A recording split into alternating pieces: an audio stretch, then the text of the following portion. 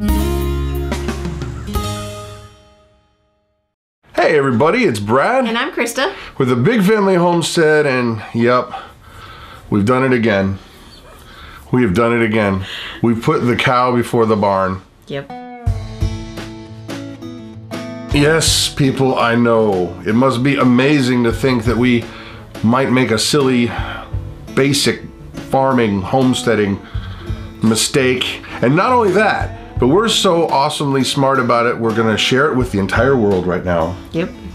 We've put the cow before the barn.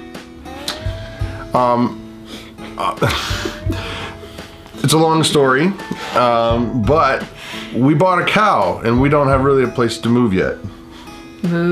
Moving. Yeah. We were afforded this amazing opportunity and we couldn't pass it up. Yes. And we had the money set aside from when we sold Harriet. We just put it in the safe and just left it there, and so we had the money. And it was a screaming deal. Aaron is a screaming deal. Aaron, the barn geek, his dad happens to be raising Jersey cows, which Mama has been wanting. Yes. A Jersey cow for a long time. Ever since we started wanting to milk cows, I have wanted a Jersey cow. But knew it wasn't feasible for the place that we're at currently. So. Well, take a look at this beautiful young lass.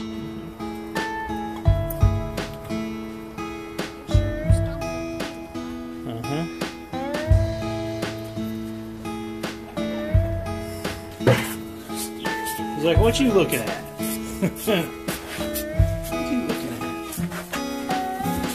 Now, for you to watch that entire video, you need to go over to a link that's down below to go to the Barn Geeks channel and watch the whole thing, because it's funny. There's a steer that gets involved. Oh yes. He's a youngster, but he's so cute. Frisky.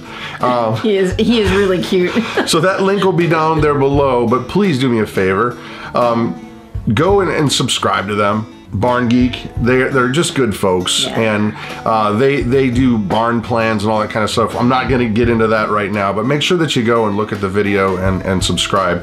However, this cow, they basically accepted far too little money than she's worth. She's the smallest cow in their herd at 800 pounds, which is a good size for us. Perfect. Right, so she was a few hundred pounds heavier than Harriet was, and we were able to handle Harriet pretty well.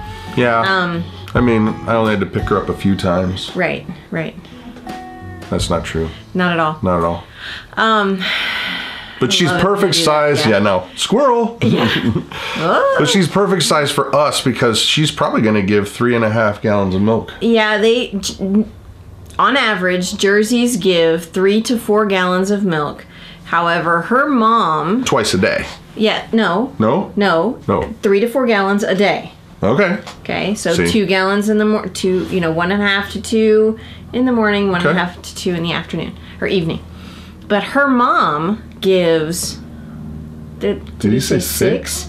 I think 6 gallons of milk a day. So even though she's the smaller, if we get 3 gallons of milk a day, oh my gosh. We'd be swimming in milk, and that would be amazing. Literally. We'll fill up the tub. Ew. I don't think milk we want to bath. swim in. No. You just said Isn't that Cleopatra? Didn't she use? No, that was some other fluid. Okay then. Yeah. History lesson 101 time. I know some Egyptian blah blah. Squirrel. So we've got this cow and we don't have a place yet, but we're looking every day, and there are so many of you guys who are passing listing ideas to us, and we're incredibly grateful. Yeah. I don't think it's going to take us long to find that place. There's a couple that keep coming back, you know. Yeah. We keep going, wow, that was pretty That was great. really nice, yeah, exactly. And then all those, you know, you have the stipulations in your head. Well, what about that might be too far this way, or that might be too far that way, and then all of a sudden you're going, you know, it might not be so bad. Right. That could probably work. Right. And so we're gonna keep you guys posted with Crazy Cow video. Yeah. She's one really cool thing is she's pregnant. Oh yeah, this is huge. And, yeah, literally. Huge. She is pregnant and due to calf this weekend. So And we might be taking a trip. oh, Mama, you're killing me. But yeah. Yeah, and so not only did these folks bless us by selling the cow far too cheaply, they are allowing us to keep the calf. Well, and they're going to keep her and the calf for us until we get find our place. our barn. So please go to barngeek.com and thank them. Yes. Because it's been a huge blessing for our family. And so we just wanted to share that with you because, okay, I got to tell you what, little quick thing.